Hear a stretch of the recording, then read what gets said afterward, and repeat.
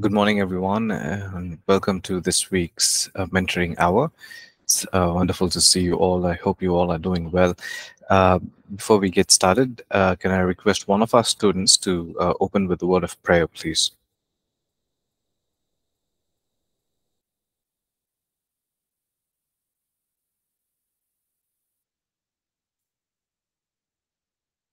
Any one of our students could please unmute and pray. That would be great. Thank you. Good morning, everyone. Let us pray. Heavenly Father, we just want to thank you once again for this time of mentoring. We pray that whatever we're going to learn today, Lord, that you'd lead us, Lord, that you'll minister to us through your word, Father. And we'll be able to apply whatever we've learned in our own personal lives, Father. We also pray for a blessing upon our entire faculty and all the students here in the Bible College. In Jesus' precious name we pray. Amen. Amen. Thank you, Sanjay. Um, Okay, so welcome once again.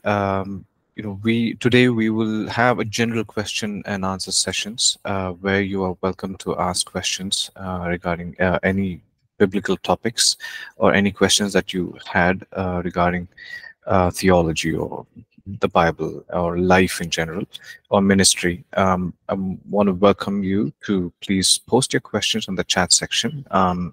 We have our faculty present, and we would be very delighted to answer those questions. But before we could get started, there were two questions from last week which were not answered due to time. So we're going to start off by addressing a couple of those questions. Okay, so sharing the question in the chat section, one of the questions was from Komal, and Komal had asked, I know one family. In that family, one boy cannot speak. He is dumb, and he is not a believer, but the whole family is a believer. So the family are asking for water baptism for that boy. So some pastors said he cannot speak, because of that we cannot give him water baptism. So what should we do for that boy? Should we give or not? So that is the question. So there's a family and there's a person in the family who is unable to speak, who is dumb, and the question is, the family wants him to be water baptized, but some of the pastors have said, without his consent, we cannot give him water baptism, or without his agreement, or without hearing what he has to say, or expressing his desires. So can we give him, that person, water baptism or not? Um, can I request one of our faculties to please respond to that question?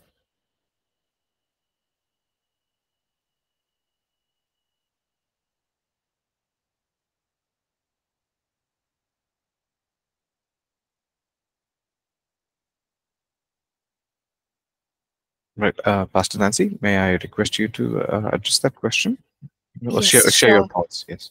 Yes, sure, Pastor Roshan. So quite an interesting question there. So I think the issue here is to understand whether that boy is a believer or not. If we have evidence to that fact that the boy is a believer, he can be given water baptism. So the way we will understand that is, see, in day-to-day life, I'm sure he's communicating in some way, even if he's not able to speak. Um, it's possible to know what he wants, about other things. So similarly, if the family can understand what he is saying, maybe they can talk to him. I'm assuming he can hear. So if they can talk to him, and then if there's a response from him where we we know that he is confirming or affirming his faith, um, water baptism is the next step to someone who has received the Lord Jesus as their personal savior. So it's just a matter of ensuring that he's a believer. So I think some form of communication is possible, and if he's able to write, then I maybe some kind of a um, script, then even then they can confirm it. So the point is, we need to know whether he's a believer or not. Right. So if he's not a believer, we cannot go ahead. Right. Yes. Okay. Thank you. Thank you. Thank you for sharing that, Pastor Nancy. Okay. Is there anybody else who would like to share their thoughts? Any other faculty?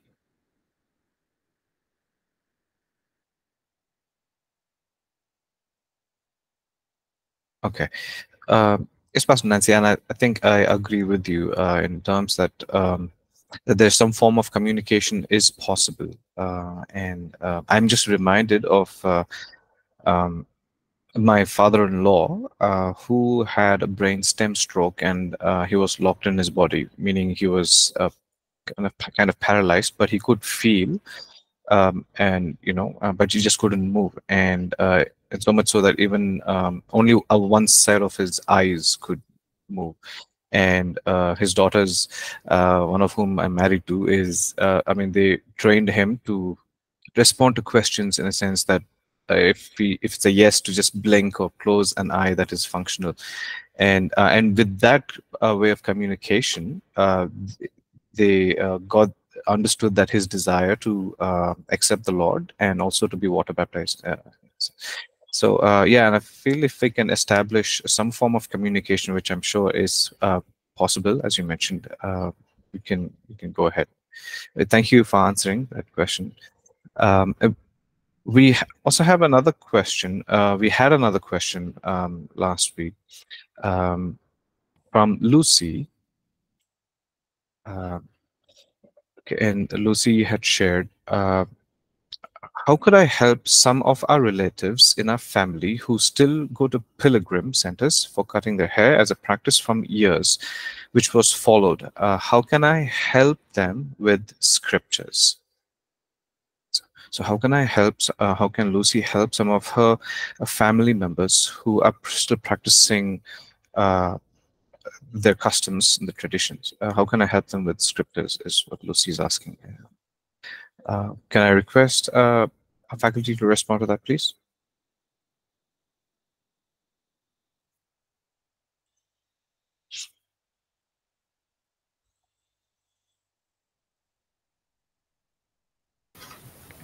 Thank you, Lucy, for your question. I think you can just tell them that it's not the outward observance of rituals and laws that is going to make us righteous in God's sight, or is not going to justify our sins, or is going to wash away our sins, because like you can quote scripture passages like salvation is in no other name but in the name of Jesus.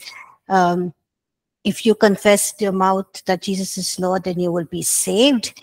And that we are made righteous by grace through faith. So that is what Paul also talks in Romans. So you can talk about these scripture passages, and also maybe share with them Matthew 23, verses 25 to 26. And in this passage, Jesus basically is rebuking the religious leaders of his time, the Pharisees, for their basically for their hypocrisy and for their external focus on rituals and ritual purity, while neglecting their inner transformation. So Jesus is comparing them to whitewashed tombs that look beautiful on the outside, but full of dead bones inside, and basically they're impure on the inside. So the key message is that true righteousness basically involves more than outward appearance, and it requires purity of the heart and genuine obedience to God's command. Also, if you look at what God tells the prophet Samuel, that obedience is better than sacrifice. Okay, so I think these scripture passages can help in telling them that it's not about doing things or giving things. That is not what God requires of us, but what he's more interested is in our obedience to his word and us loving him, which is the greatest commandment, is to love the Lord our God with all our heart, soul, mind, and strength, and to love our neighbor as ourselves. I hope that helps. Yeah. Thank you, Roshan. Thank you, Pastor Selena. Um, Lucia is, sorry, Pastor Nancy, please go ahead. Sorry to interrupt you there, Pastor Roshan. I just wanted to thank you, Pastor Selena, and just wanted to add one more point to what Pastor Selena shared. So, in the New Testament, we see, especially in the book of Hebrews, that the Lord Jesus has become that perfect atoning sacrifice through whom we now have received salvation. And so, many of the temple practices which were followed, where people were sacrificing things and matter, that has now changed. So for us as believers, we don't have to engage in those kind of rituals anymore. And we see a verse from First Peter chapter 2 and verse 5, which says that we are now living stones being built up, a spiritual house, a holy priesthood, to offer up spiritual sacrifices acceptable to God through Jesus Christ. So now we are part of the new covenant, and what God expects from us is to um, offer up spiritual sacrifices. So just wanted to add that one point. Thank you. Thank you, Pastor Nancy. Lucy, do you have a follow-up question that you'd like to ask?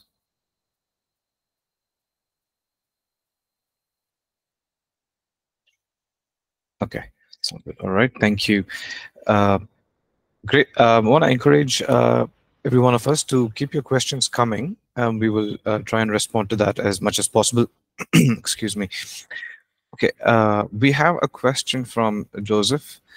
It says, so his question is, does getting angry repeatedly give Satan an opportunity? Is Satan responsible for anger? Okay, does getting angry repeatedly give Satan an opportunity?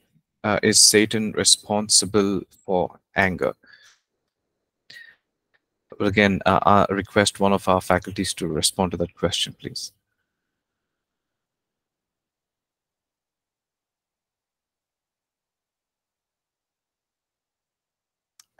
Okay, I'll just share my 2 cents on this.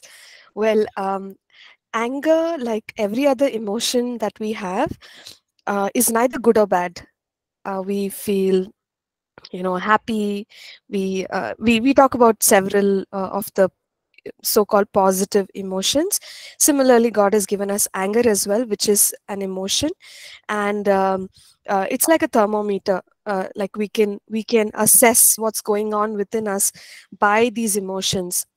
So uh, so anger in itself is not evil, but the management of anger is what we should be concerned about.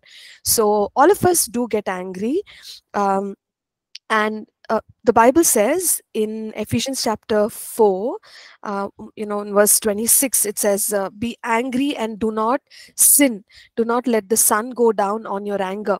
So it is it is understood that there will be times when we do get angry, but how do we manage it? So when we manage it well, we do not have to sin because we got angry.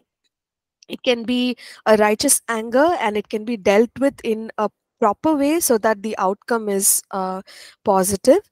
So that is about anger. And just look at Joseph's question again. Does getting angry repeatedly give Satan an opportunity? So yes, if it's not a righteous anger, and we are constantly getting angry, and it is affecting our relationships, then yes, obviously it's giving Satan an opportunity to work in our lives.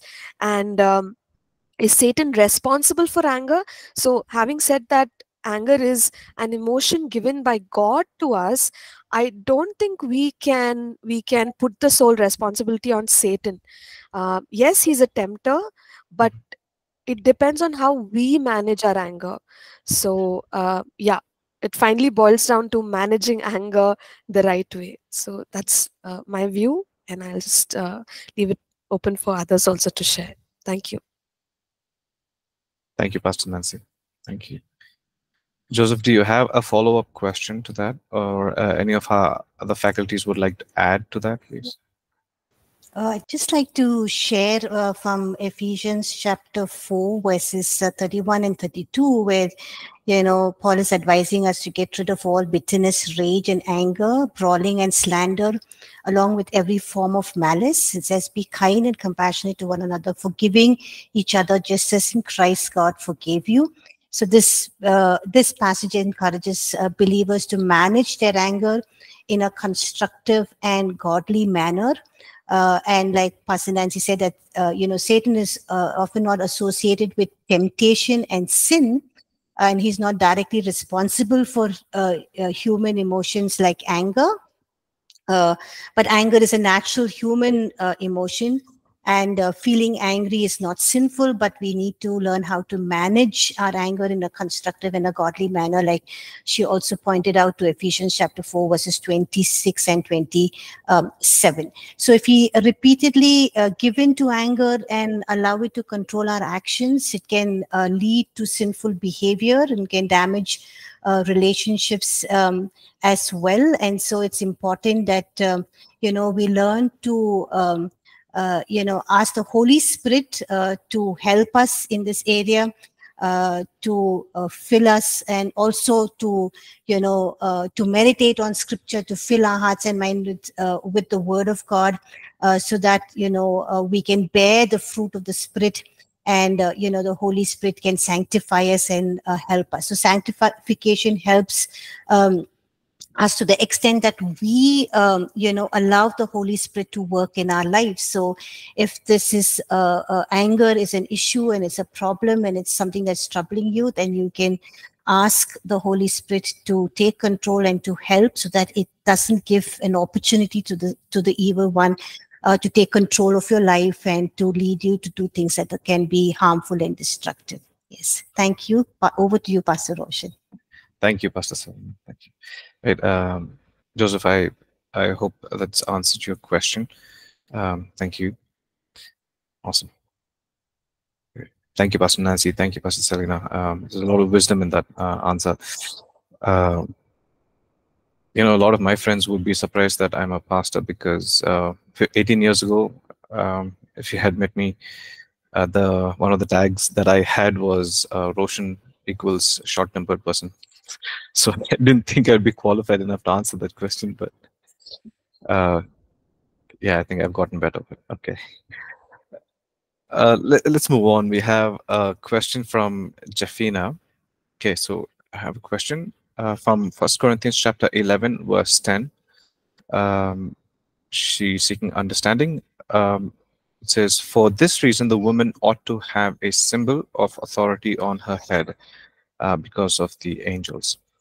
Right. I believe it's the very famous, well-known chapter in 1 Corinthians chapter 11, talking about the covering the head in worship, and that is the context of at least the first section from verse 1 to 16. But again, I'm just going to request one of our faculties to respond to that question and give some context to it.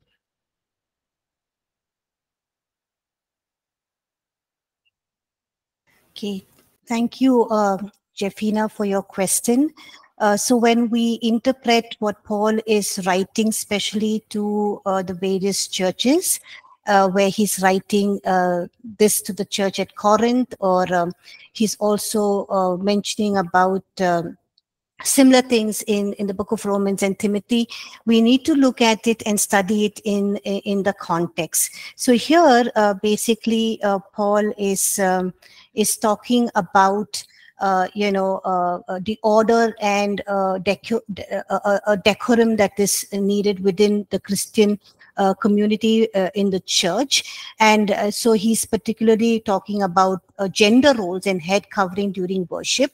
So he's suggesting that women should have a symbol of authority on their heads. So so this symbol traditionally is interpreted as, covering the head or a veil that signifies a submission and respect for authority. So this is particularly in the context of worship gathering.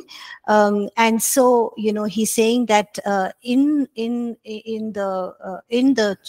church, women should submit to governmental order or structure or the authority that God has placed in the body of Christ. So we know that in every area of our lives, God has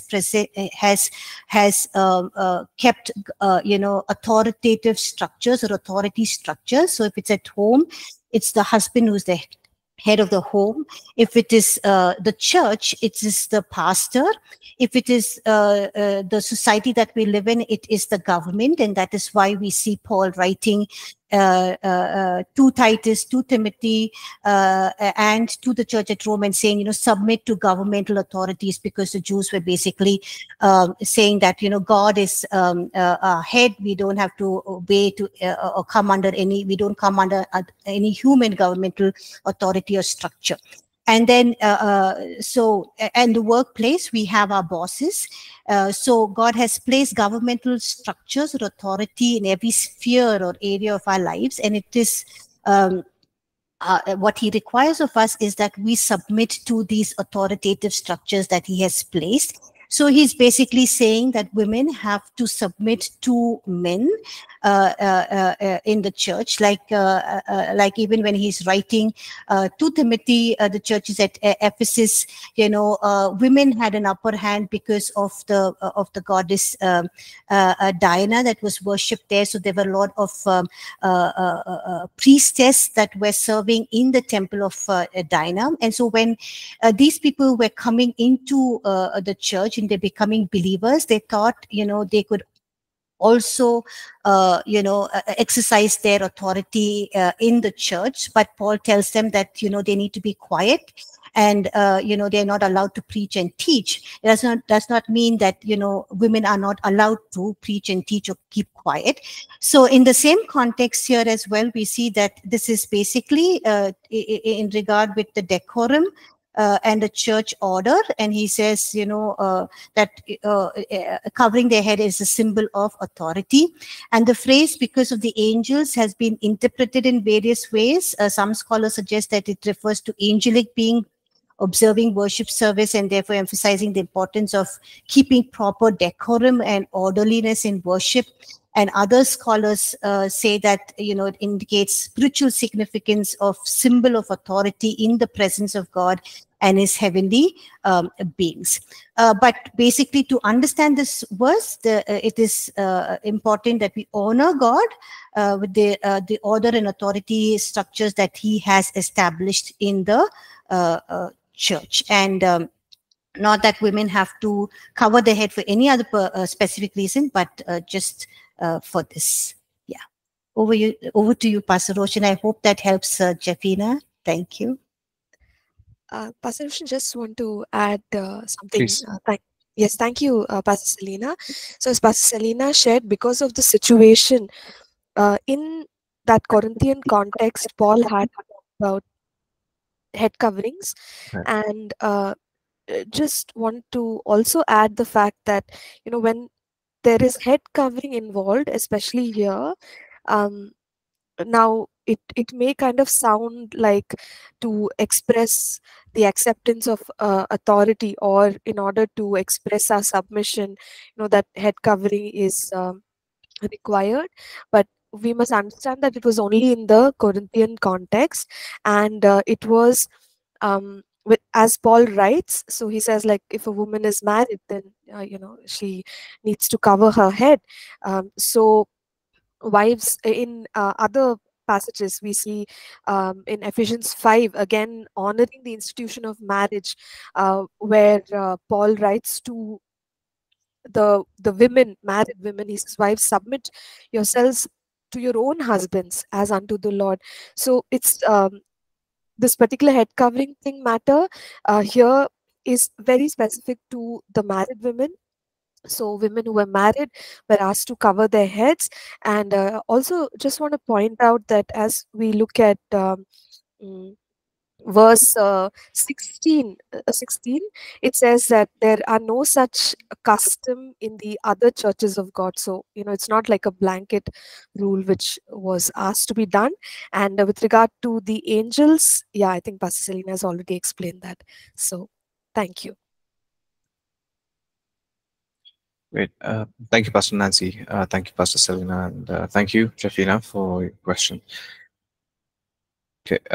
Is there a follow-up question, Jafina, that you would like to ask, or are you satisfied? No, pastors. Okay. Thank you. All right. Right. Let's move on. We have a question from John Paul. The question is, in our study on ministering healing and deliverance, we have learned that a believer cannot be possessed but be oppressed by the devil. Being possessed by the devil shows part-time or full-time manifestations.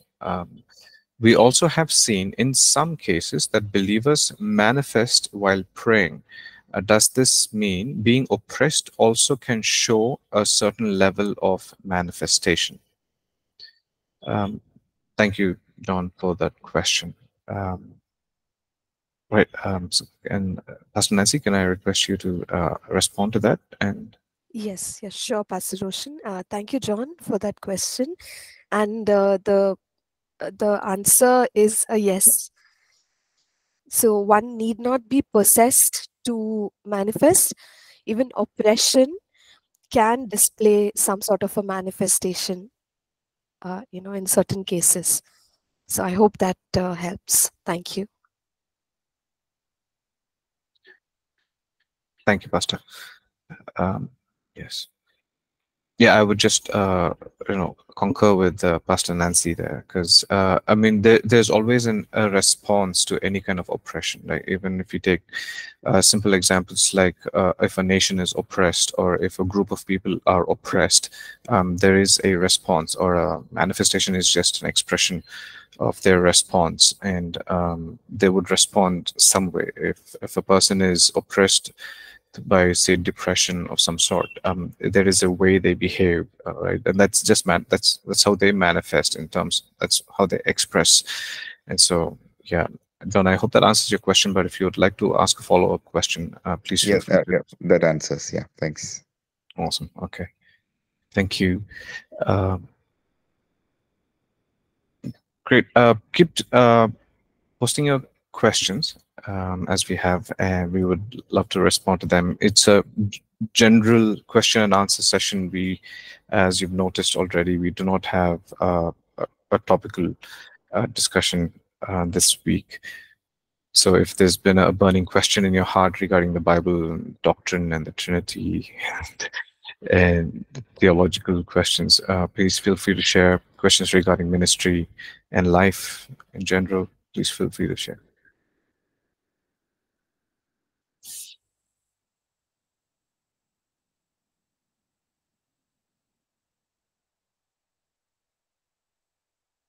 Okay, while we wait for the questions to come in, which I'm sure will come very quickly, I'm gonna ask Pastor Nancy, do you have any of your favorite encounters with God, or in your journey so far, that that you hold very close to your heart? Okay. One or two, maybe. It's fine. Yeah. I mean, I wasn't expecting this, so it's a little bit of, a surprise. There are too many. I'll just probably talk about whatever I can remember now. I think encounters during worship, I would say, and this is as a child, because my mother would take me to some of these. Those days, you could have crusades, and every small ground around our home, uh, there'll be something going on, and so she would take me with every opportunity. And in those worship sessions, most of those worship sessions had they would do it in the local language, and I cannot forget the kind of experience I had of the love of God. Words cannot express what one experiences, and I feel like some of those sessions were rather long, but it would always feel like we just walked in and it's already over, and you never want to get out of it. In fact, in one of those worship sessions, I still remember very clearly that it was an ordinary evening, but during the worship, it was literally like there was a cloud over that group, as we were worshiping the Lord. And as a child, I mean, I had no reference, like I hadn't read a lot of the Bible, and I mean, forget about, reading. There was no question of understanding it, but I didn't even know about the presence of God being like a cloud. But I did experience that, and that's something that I can never forget. And it always comes back to me, the powerful presence of God and encountering God in that way. So yeah, that's one that I suppose I can think of right now. And yeah, thank you, Pastor Roshan. Thank you for sharing, Pastor Nancy. That's wonderful. Thank you. All right, we're still waiting for questions to come in. Please keep them coming. And let me ask Pastor Selena the same question. That's okay. Yeah. So I think encounters with God is one was, when I was in Bible college, and I was basically thinking of the whole significance of the Lord's Supper, what it really means, and all that. And I was just sitting there in the chapel and praying, and we were, they were serving communion, and then I just, saw this whole. I just saw this whole thing in front of my eyes. I saw Jesus, and he just showed me his head that was bruised with the crown of thorns, and his hands, which had, bore the nail marks.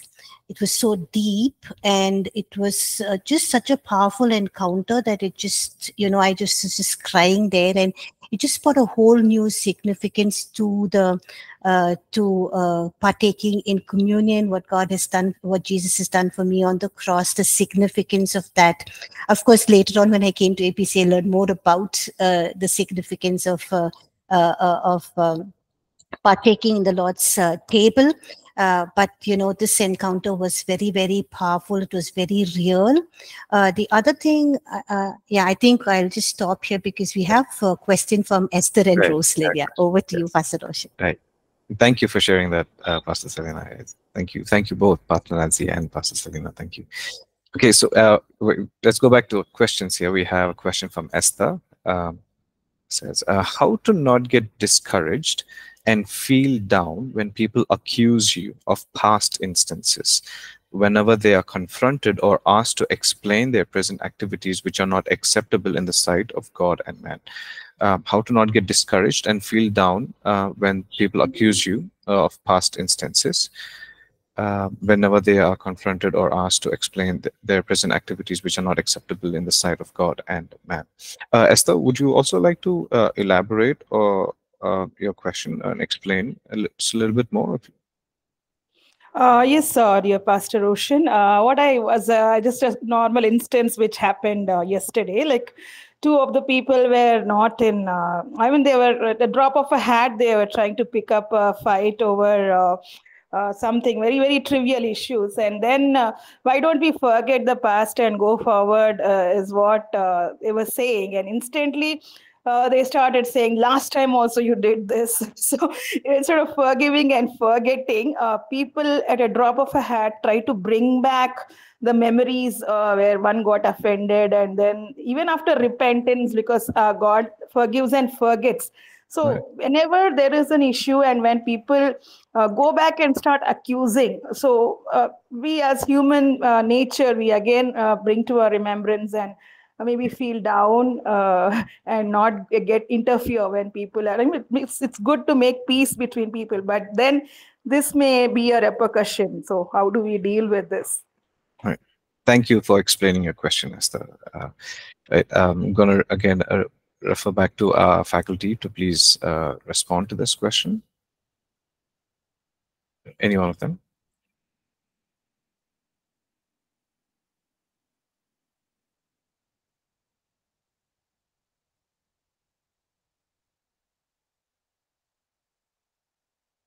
Okay. Yeah. Oh, Thank you. Pastor Roshan, if you have something, you can please go ahead. No, I was going to ask. Oh, you're going to ask. Okay, great then. Yes, thank you, Esther. Thank you for sharing. And sorry to hear that, you had to go through this difficult situation. So I think the way to keep ourselves strong in the midst of such accusations is to just be clear, right? Yes, we may have made mistakes in the past, that people know about. And if we have dealt with it in the right way with God and set our relationships right with people, we know that we have accepted the forgiveness of God. And the forgiveness of God, as we study, once we come confessing and we are genuinely repentant before the Lord, like 1 John 1 7 to 9, we know that God forgives us and we've received it.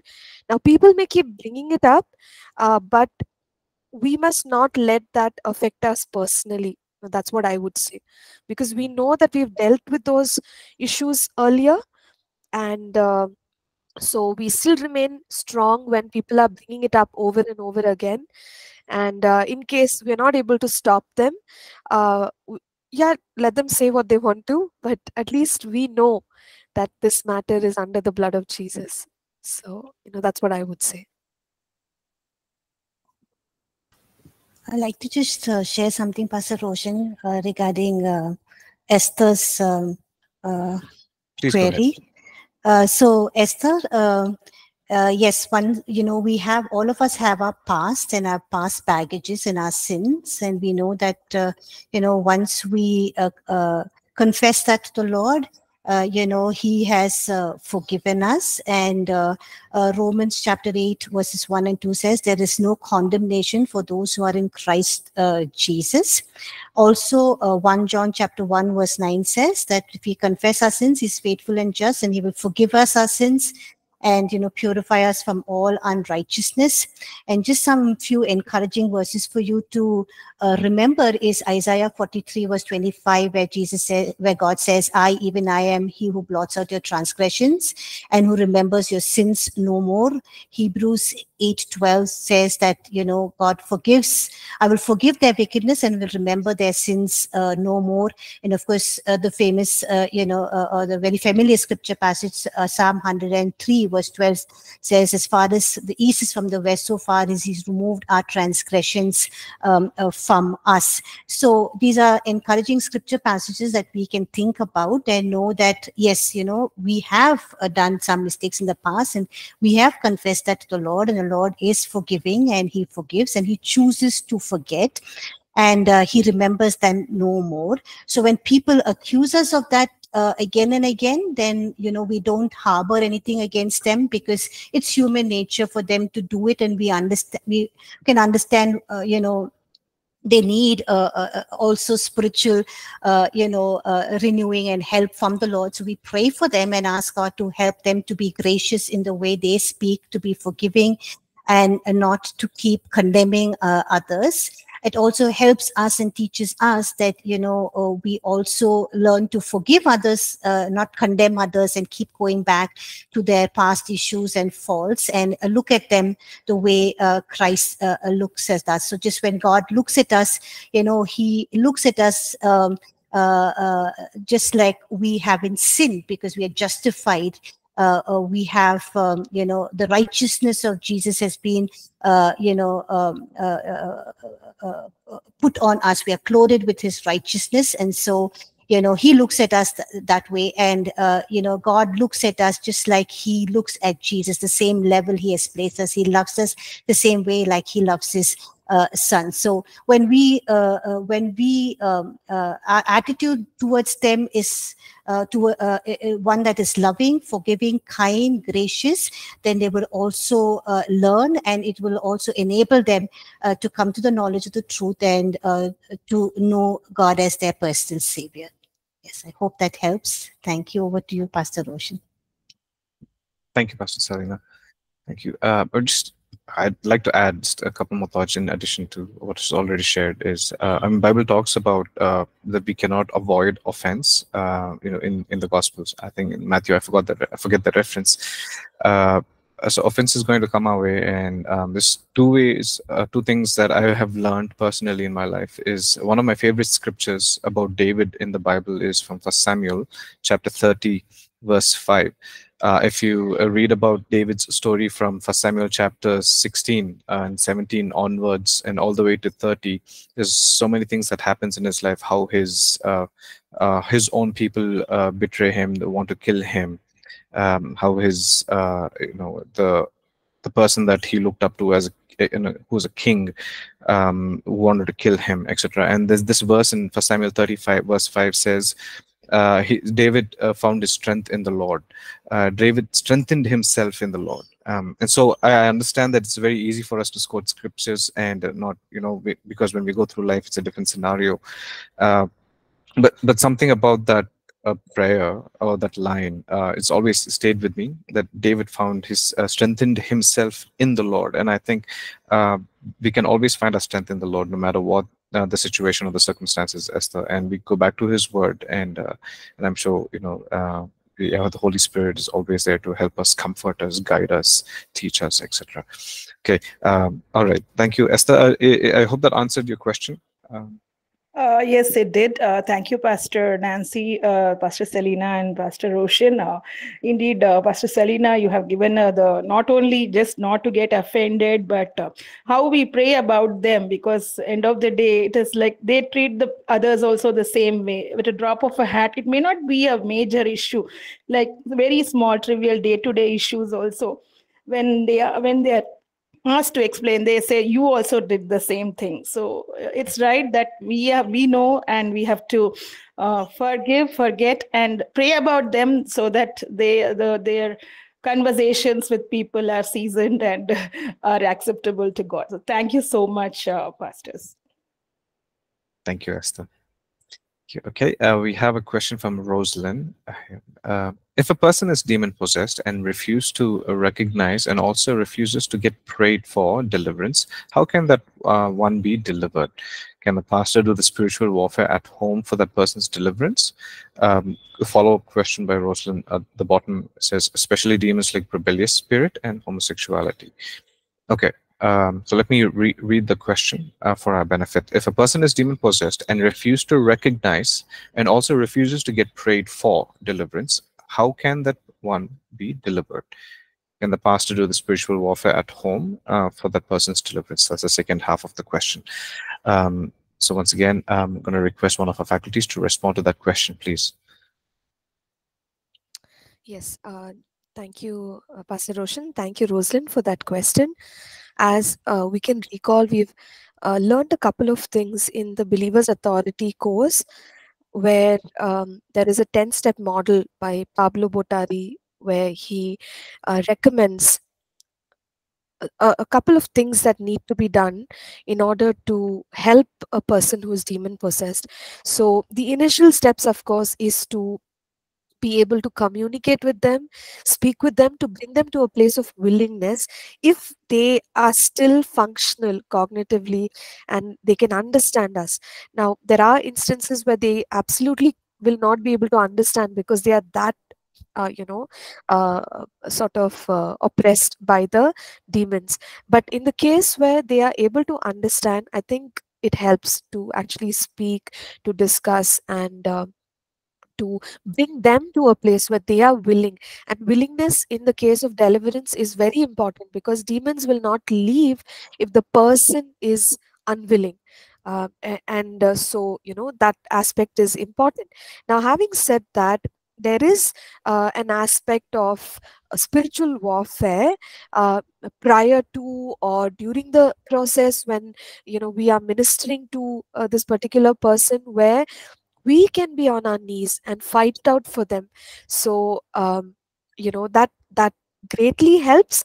And in addition to that, the willingness of the person. Now, let's say we've done all of this and the person is still not willing. In fact, in that 10-step model, he says that if when we speak to them, right, like after all this we speak to them and they say, no, I don't want to be free, sadly, there we will have to stop our trying to deliver that person at that stage, because it's not going to help. We can try all we want to cast out that demon, but because of the will of the person still wanting the same life, it's going to be very difficult for us to get that demon out.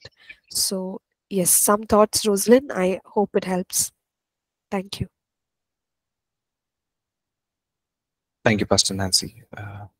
Rosalind, do you have a follow-up question? Uh, but did that answer your question? Okay. All right. Okay. Thank you once again.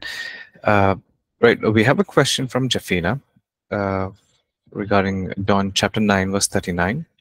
Says, Jesus said, "For judgment I have come into this world, and that those who do not see may see, and that those who see may be made blind." I'm just going to continue reading just a couple more scriptures for the context. Okay. Then some of the Pharisees who were with him heard these words and said to him, "Are we blind also?" Jesus said to them, "If you were blind, you would have no sin. But now you say, 'We see.' Therefore, your sin remains." So I read from verse 39 to 41 for context. Question Jafina has posed is, what kind of judgment does Jesus talk about here? Pastor Selena, may I request you to respond to this question, please? Sure, Pastor Roshan. Thank you, Jafina, for your question. So here in this is John, in John, the Apostle John is recording these words of Jesus as part of that men were divided over Jesus. Some were accepting him, and some were rejecting him.